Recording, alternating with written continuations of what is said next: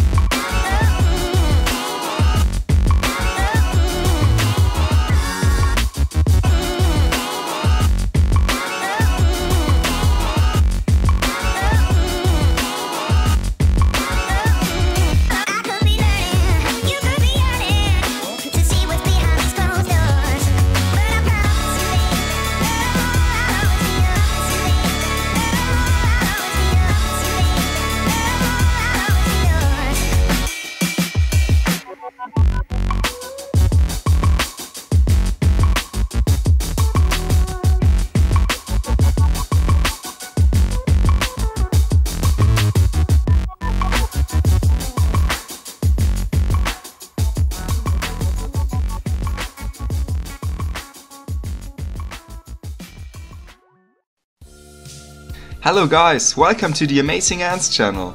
As you can see, the decoration is finally finished. What do you think? Do you like it? Please tell me in the comments below.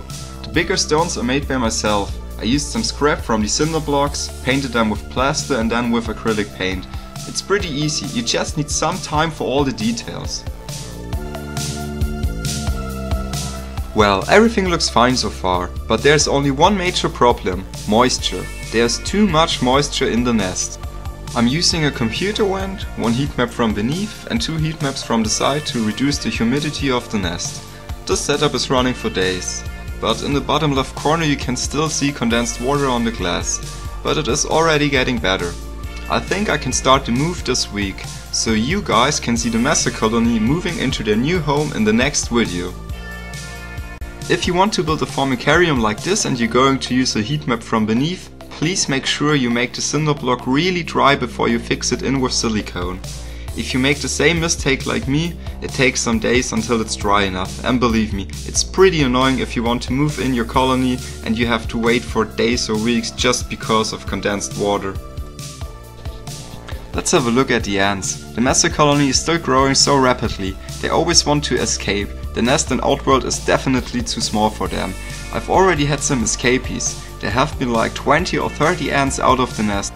Luckily the ants didn't get far away from the nest. They have been exploring the surrounding area. Actually, it was pretty funny to watch them exploring the new territory.